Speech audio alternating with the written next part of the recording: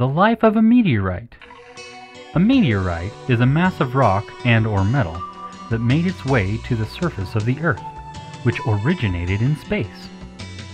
Before it was a meteorite, it was a meteoroid. We see meteoroids as they travel across the sky as fireballs or shooting stars.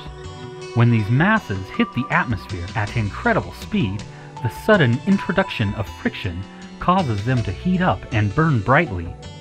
Most of them burn up completely, never getting the chance to become a meteorite. Before they were meteoroids, these pieces of space material were part of asteroids that were freed during collision events.